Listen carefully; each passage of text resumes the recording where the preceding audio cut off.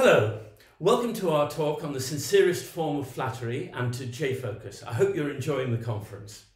The sincerest form of flattery in the English proverb is said to be imitation, and this talk is about how functional languages, or rather how object-oriented languages, have gradually imitated the best features of functional languages. It's not been a completely straightforward process. We're going to describe some of the hitches along the way in the incorporation of functional features into Java and into Scala. And we hope at the end of this that as Java programmers, you'll have a better concept, a better understanding of why things are done the way they are in Java, and you'll have some foresight of new features that are coming really soon now in Java, transplanted from functional languages. If you're a Scala programmer, you can just look at this and feel smug. So, I'm Maurice Naftalin. I've written about Java 5 and about Java 8. I'm putting those books up because they're actually references for a lot of the material we're going to be talking about today. I'm a member of various community programs, including the Java Champions, and I have been a rockstar speaker at Java 1 and Oracle 1. This is José. And my name is José. I'm very glad to welcome you. Here are some links to the content I try to provide and organize on the internet, both on YouTube and other places. And we are currently recording this session. Maurice is in Edinburgh. I live near Paris. And we are delivering this talk for the Stockholm Jfokus conference. So that's probably the beginning of a new era where we are doing so many things virtually and online, but okay, that's how it is. And I'm also part of the Java Champion community and also been elected Java 1 Rockstar several times. Okay, so let's go. What is the point of this? Well, functional programming has been around for as long as programming has been around, or almost.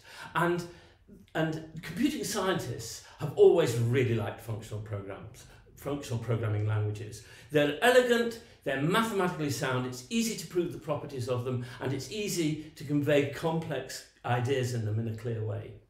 The key elements of functional programming languages have been present for a long time.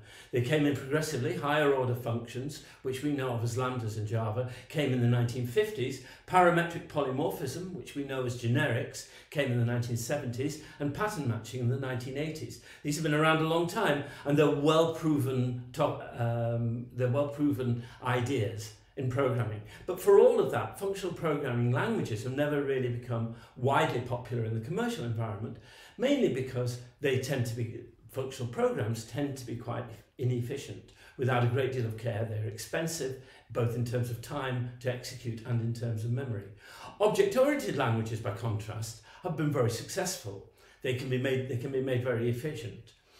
They have very positive features of their own. So object orientation brings with it subtype polymorphism, which we know as inheritance, strong static typing, which has been a big feature of Java from the very start, and automatic memory management, a huge aid to programmer productivity.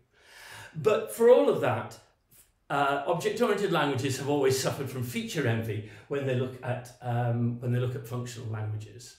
Here's our picture of functional languages beside object-oriented ones. So I knew we should have changed places, Maurice. I know, we've got it right. We've got it right. Beauty and the Beast. So, so very early on in the evolution of Java, in 1997, when Java was really still a very new language, my friend Phil Wadler, the bearded guy on the right, who's a very well-known functional programming academic, was told by a student of his that he should pay attention to a whizzy new language called Java. And together with Martin Odersky, the picture on the left, who went on to develop Scala, they created a proof of concept called Pizza, which showed how, in principle, it would be possible to add these three features of functional programming languages into the newborn Java. And what happened after that was that following the presentation of Pizza, Sun Microsystems adopted it And they focused on the generics element and produced another proof of concept language, Odersky and Wadler, with another two contributors from Sun, creating a language called, again, a proof of concept language called generic Java. And that handled the backward compatibility problems that we're going to be talking about today. But those problems were great, and they frustrated Odersky enough that he decided to go off and start from scratch with a totally new language, Scala, which was launched in 2003. The resistance and the difficulty of getting generics into Java meant that it wasn't until 2004, a year later, that generics actually appeared in Java 5. So Scala was able to eat pizza in one bite, generics, closures and pattern matching all in one go. But Java, by contrast, has taken 3 attempts to incorporate the ideas of pizza. Parametric polymorphism, generics, in 2004, higher order functions or lambdas in 2014, and pattern matching in real soon now. José will be talking about that a lot later on. So let's have a look at each one of these features in a little bit more detail. Java generics is the one that has suffered most from the problem of backward compatibility. The biggest single problem that the designers of generic Java faced was that they knew that during migration from non-generified or legacy types to generified types, there was going to be incompatibilities between library and client code. Library code would change at some point from using raw types, that is non-generified ones, to using generified ones. So we've got here, we're imagining a library method which is going to return a list of string, but prior to generics can only return a raw list without any generic type information. And the client code that is calling that also has to make a similar change, a corresponding change, in going from expecting to get a raw list to expecting to get a generified list, a list of string. So the problem about this migration is that these two changes, in the client and in the library, can't be guaranteed to take place at the same time, and you don't even know what order they're going to take place in. So any combination of any of the variants of the client code, either of the variants of the client code, with either of the variants of the library code is possible, and all 4 of the combinations have to work for migration to be successful. And migration was successful, so in talking about how they dealt with it, I don't want to suggest that this was a mistake. Type erasure, which I'm going to talk about now, was necessary in order for migration to succeed, and therefore in order for Java to remain in the forefront of programming languages. So all 4 combinations had to work, and what that meant was that for binary compatibility, the runtime representation of a list, a raw list, had to be the same as the runtime representation of a list of string. And since there is no runtime representation of the generic type of a raw list, it's not there. What that meant was that there could be no runtime representation of the generic type of a list of string either. It had to be erased. And therefore, the solution that the generic Java designers adopted was type erasure. Type erasure is a method by which the generic types are used by the compiler to do strict type checking at compile time, and is then discarded. So the generic information does not persist at runtime. So you get all of the advantages of generic types in terms of ensuring that the type scheme is correct, and there are many advantages which I'm not going to go into here. But the problem is, the drawback is, you don't get to use them at runtime, and that has some consequences. One consequence is that you can't do a runtime test, like instance of, on a parametric type. So here we're taking the type of param to this method is a generic type T, and we would like to ask at runtime, has the parameter that's been supplied here, is it of type string? And we can't ask that question at runtime, because the type T has disappeared at runtime. It's been erased. An even more irritating drawback is that you can't create arrays of generic types. In general, we're going to see that the typing scheme for arrays is not really compatible with the typing scheme for generics. And this is one particular way in which it isn't. Arrays, unlike generics, do know their type, their component type at runtime. They know it, and it's actually baked into the definition of the array at runtime. So in this case, the red code there is trying to make an array of a type which can't exist at runtime. List of integer doesn't exist at runtime, so you can't have an array of it, and that code therefore is illegal. The type is perfectly well defined. On the left-hand side, the type is defined, and that's fine, but you can't actually create an instance of it. How irritating is that? And that brings me on to the second big problem of backward compatibility with generics, and that's the way that variance is implemented in arrays compared to the way it was implemented in generics. So what's variance about? Well, from the start, Java needed generic methods. You want to be able to sort arrays right from the very beginning. Like in this method from the arrays utility class, which sorts an array of objects. Actually, this method wasn't introduced until JDK 1.2, but people were writing methods like this right from the start in JDK 1.0, and the language would have had absolutely no plausibility without it. So you want to be able to write generic methods to sort arrays, because you're going to have arrays of integer that you want to be able to sort, and you're going to have arrays of strings that you want to be able to sort. But for this to work, for both of those calls to work, the type of integer array, that is the type of ints, must be a subtype of the object array type that sort is expecting. And similarly for the array of string. So integer array and string array must be subtypes of object array. This is called covariant typing, because the type of the array, integer array and string array, varies in the same way as the type of the components, integer and object.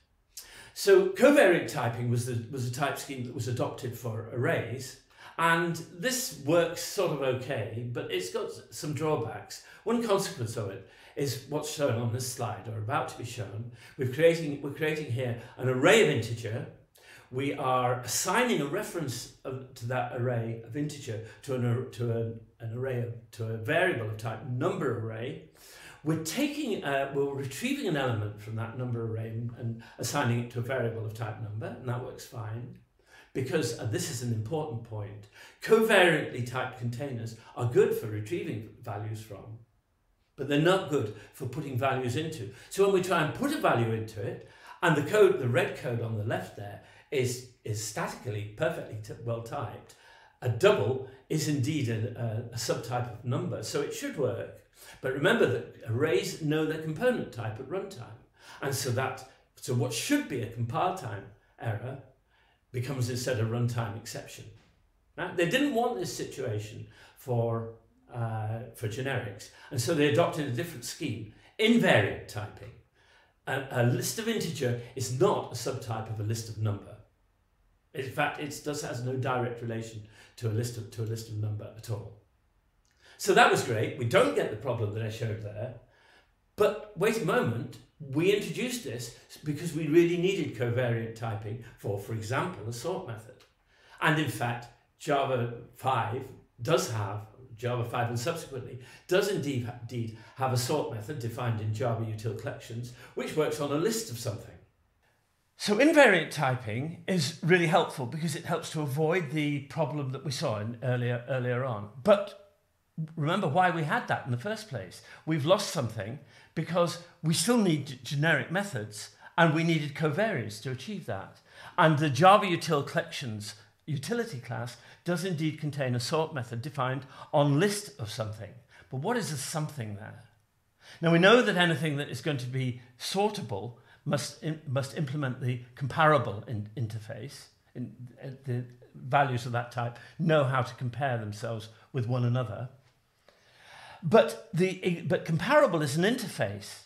We can't provide a type there which is a list of comparable if it's going to exactly match comparable, because of course there are no types which exactly match comparable except comparable itself.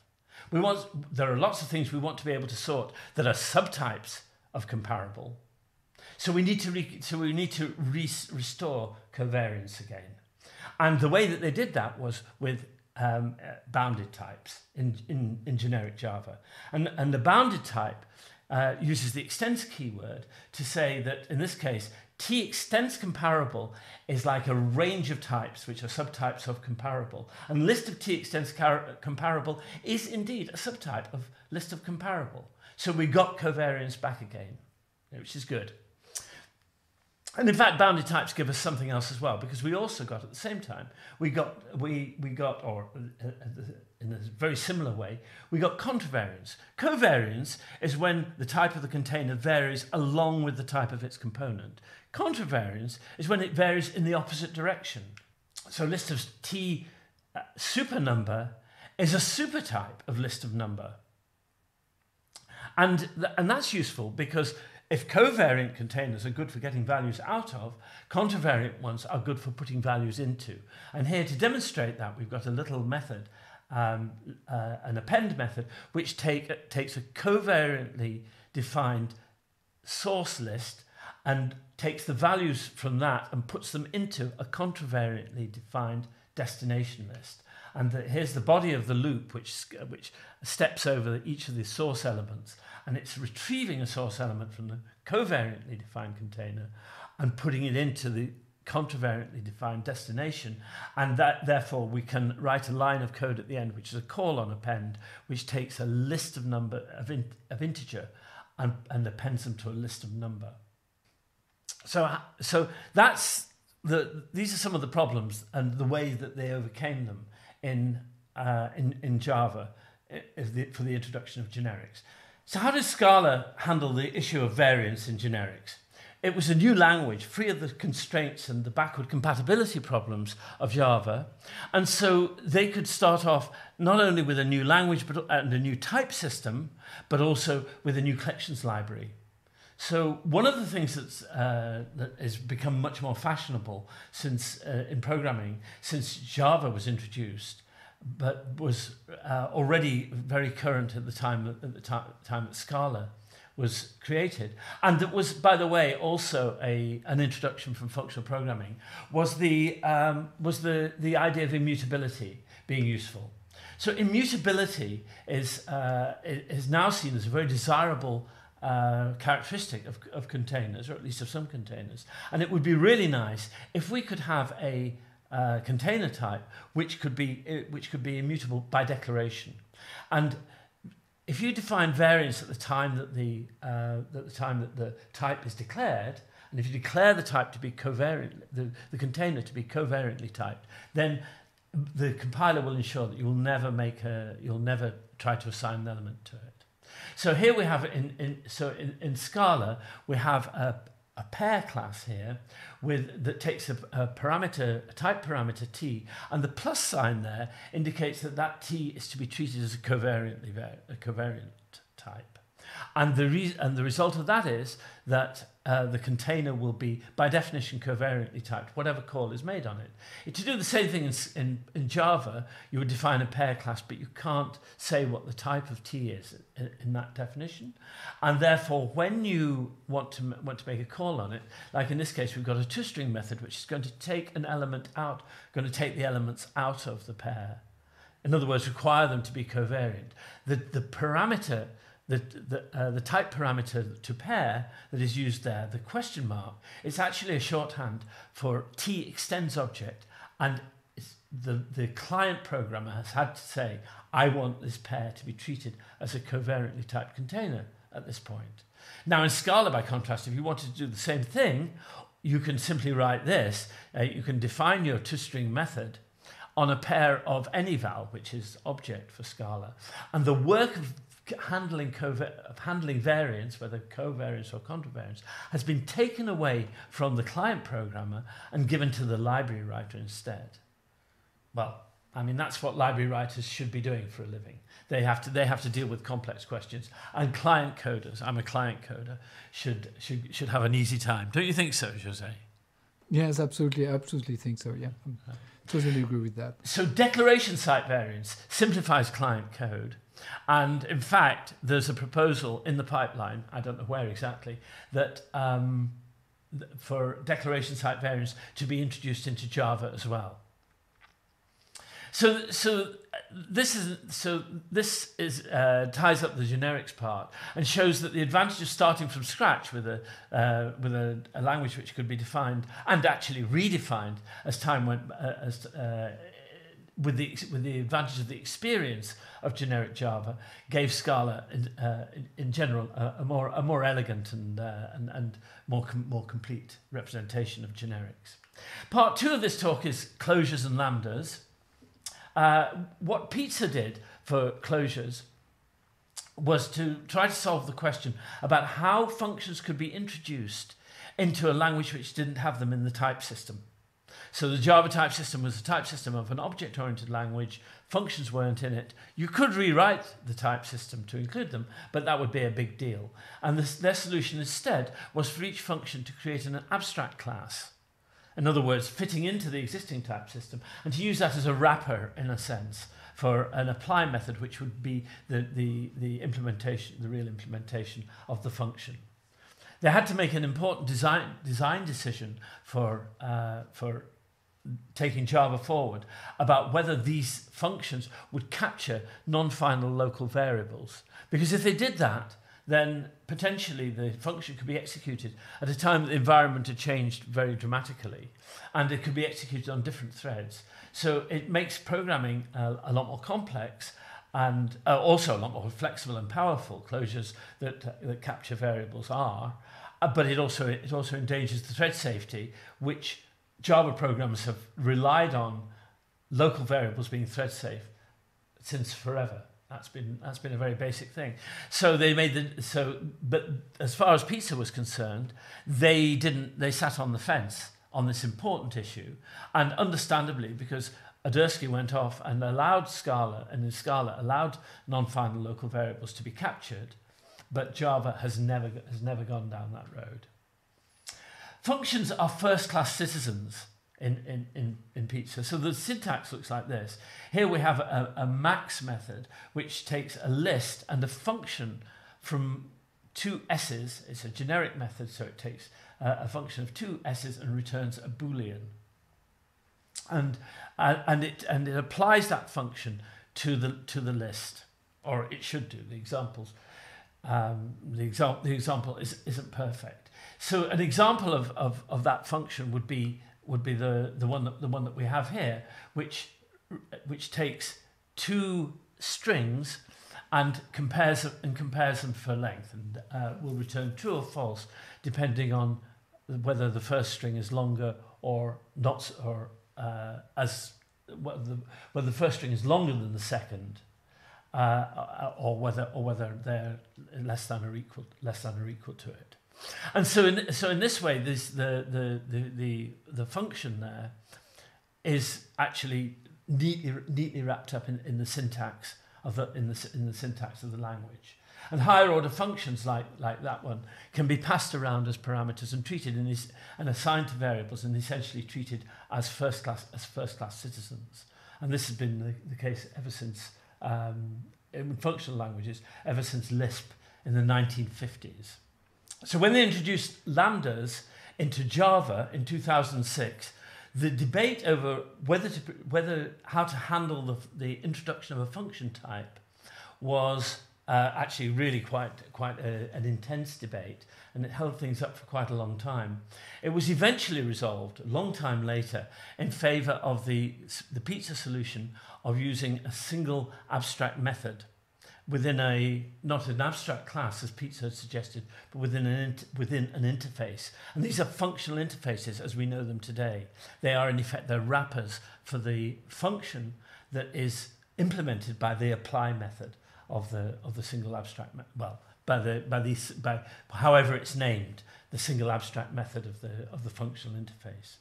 That meant there was no change in the type system, and it was a hack, but quite an elegant hack to introduce functions into the language without a massive upheaval. and worked very well from that point of view. They made a decision for non-final local variables that both for the point of view of preserving thread safety, because local variables had always been regarded as thread safe from time immemorial, and for backward compatibility, because many programs actually depended on that thread safety, they decided that non-final local variables could not be captured by lambdas. Some people, this is a controversial decision because some people say they aren't real closures, JavaScript programmers in particular, but also, as we'll see, Scala programmers. But some people, and I'm among them, think that that was a good decision. And I think you think so too, don't you, José? Yes, I do, absolutely. So backward compatibility was really a must. So closures in Scala, they could start with a brand new language, and therefore a type system that could be designed from scratch and therefore could incorporate functions as a basic part of it. And so functions are first-class citizens in a very genuine way in Scala. They made a different decision about capturing the variables, and they decided that it could happen, as with JavaScript. And when I asked a Scala expert the question, how does that work with concurrency? The answer came back, it doesn't. So essentially, local variables are not thread safe in Scala. And that means you have to do quite a lot more work to ensure that threads don't interfere with one another in the handling of local variables, which become shared state. So that was it's a different design decision leading to a very different style of programming. So, José, would you like to talk about partial application? Yes, absolutely. So partial application is another classical operation. It's in functional programming. It has been here for a while. And we can do partial application in Java. Now, what it is really, it's a very simple concept by which you take a B function, for instance, and you can make it a function just by providing a value for one of its parameters. And this value is fixed, right? And you could do the same to take a function and make it a supplier by fixing the only parameter that function take. Now, if you want to do that in Java, we probably have to write the method we have here, which is a very simple example with the index of method. We are looking for a small string s in a bigger string, which is called word here. And it turns out, in fact, that in this example, we can write this partial application using a method reference. Now, method reference is not really meant to implement this partial application concept, but it's still something that can be used to do that, and it's very nice. Now, it turns out that in Scala, we have a special syntax to do that, which is a little complex, but probably more finished than the Java, and more specific than the Java syntax. Here we have the same method, partial application, that was defined in the Java code on the previous slide, and we are just using that by function here to apply it to a word and to a string of character s, and we are executing this b function. Right. Now, in Scala, you can define b function as it is, as with this syntax, with the first parameter and then the second parameter, that is the application of the first one to the second one, and then the implementation of the b function. And with this syntax, you can use partial application right within the syntax of the language quite naturally. This is the syntax that we do not have in Java, that is maybe a little more complex in Scala, but that is still very nice. We can put it in that way, I think. All right. And now we have pattern matching, which is the last part of this talk, and with brand new things that are going to be introduced in the Java language in the next few weeks or months, and some others in the next few years, hopefully. What is pattern matching? Pattern matching in Pizza has been implemented in that way. Here we have three concepts, in fact, from functional programming on this slide. The first one is the concept of sealed type. This definition, class vehicle and the two cases, case car and case bus, tells us that the type vehicle can only be extended by those two types, car and bus, and that's it. It's called a seal type in the sense that when you declare it, you also declare all the types that can extend this one. And this is something that is coming in the Java language. We are going to be able to do that. The second one is the concept of record. Here, car is a record in a sense that it's defined on a component, which is a color. And we're going to see that in details in the next slide in Java, because records are also coming to the Java language. And then we have this switch syntax, which is using really pattern matching. Here, it's a switch on the type of the vehicle, and we know that this vehicle type can only have two values, which is car and bus. So we do not need this default clause anymore, which is nice because most of the time it was just in your way as a developer, so we can get rid of it now. And the case here takes the record as a parameter, car color, and this color is just the definition of the component of this record that has been previously declared, of course, and the compiler is able to deconstruct this record. It knows that the car is created on this component. Think about a field. This component is called color, and then you can use this color as a variable in the proper scope. What syntax does it give in Scala? Well, it gives the following syntax with a trait, which is a vesicle, and the two cases of vehicle that are declared in the Scala language, and of course the switch on the types, which is both exhaustive and which allows for deconstruction, just as in pizza. Now, the nice thing in Java is that we are going to have this, but step by step. The first pattern matching that we are going to have is called pattern matching for instance of, and it's going to be delivered in JDK 16. That is just 1 month from now, a few weeks from now, when you will see this, this recording. You just declare O, and you ask yourself, is it an instance of string? And this is what we've been doing for years in Java. But now we can say, oh, is it an instance of string of S? And if it is an instance of string, the compiler will create this S variable for you.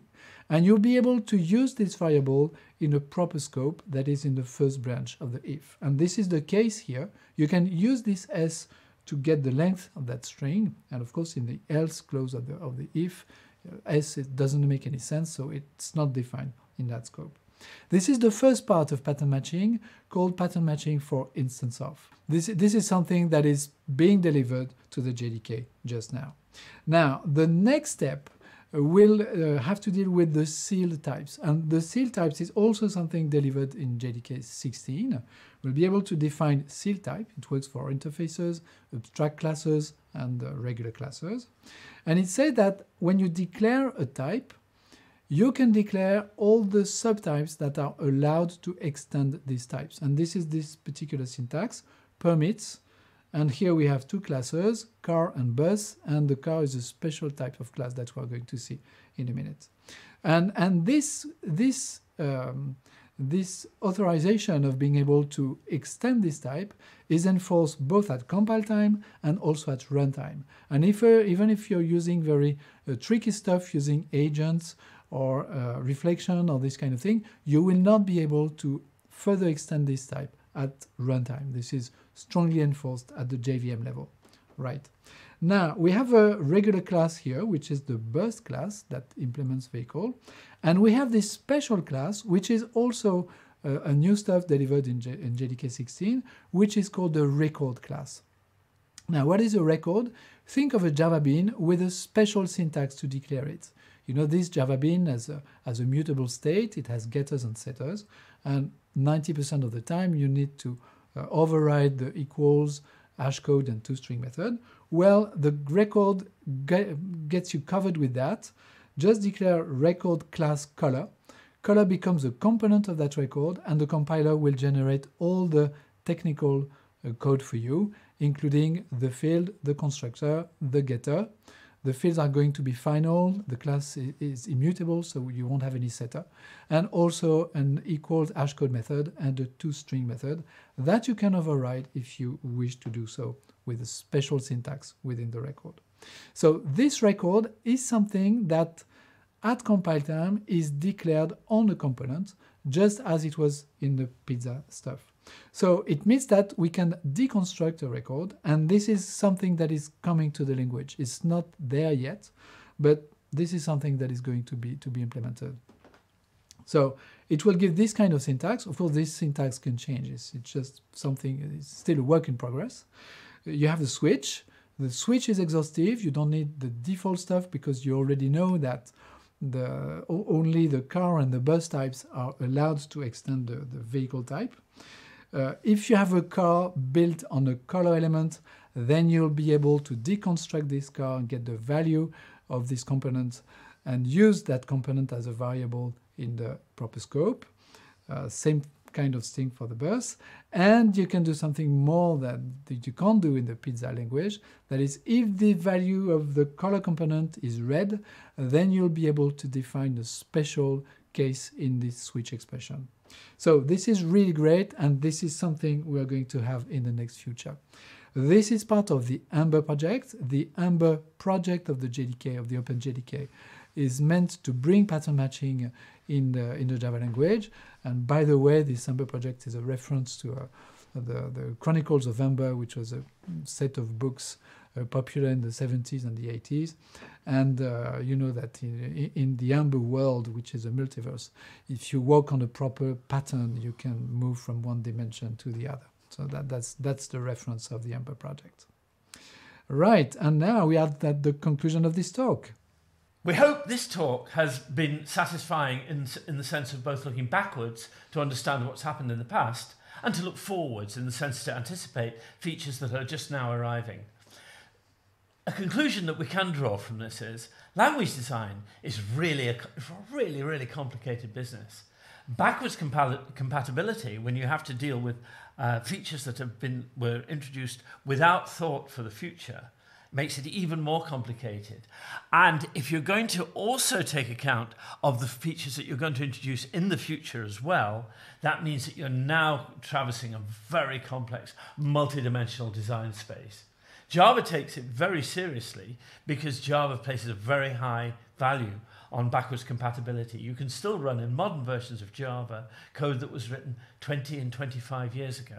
Scala made a different decision. The designers decided there that fast language evolution was more important than backward compatibility. And the result is that the language hasn't been very stable, but it has evolved very quickly.